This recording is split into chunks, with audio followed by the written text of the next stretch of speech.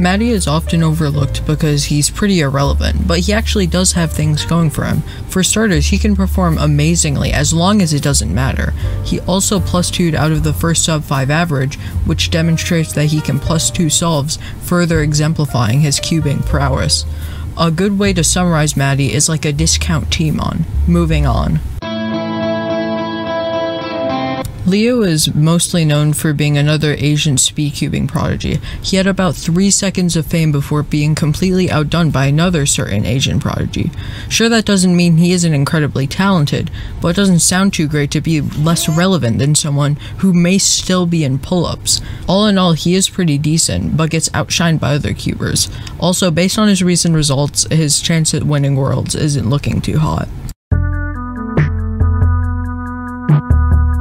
Timon was the first person to get a sub 5 average, which was pretty cool, but since then he has been completely outshined by the same 9-year-old who crushed the dreams of Leo. However, unlike everyone else on this list, he is better than Yihang at something, that being efficiency.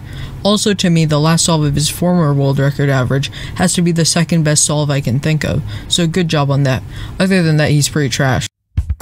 Some notable things Max has done include tying the world record average, losing to a baby, and getting the world record single. He is also amazing at every big cube, and just looking at his results brings a smile to your face. But alas, all good things must come to an end. He actually has a Google Doc with all his best at-home results, and his best unofficial average of 5 at home is 4.2, meaning it would take a miracle for him to break the world record in comp.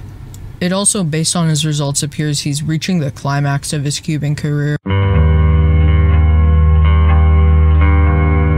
And finally, the moment you've all been waiting for, Yihang Wang. This borderline infant child managed to just in the span of 4 years go from an amateur cuber averaging 30 seconds to the world's uncontested best 3x3 solver. In the span of 9 competitions, he managed to certify himself as an impossible barrier, bringing shame to all grown men alike. He's better than everyone at everything, and that's why he's #1 here.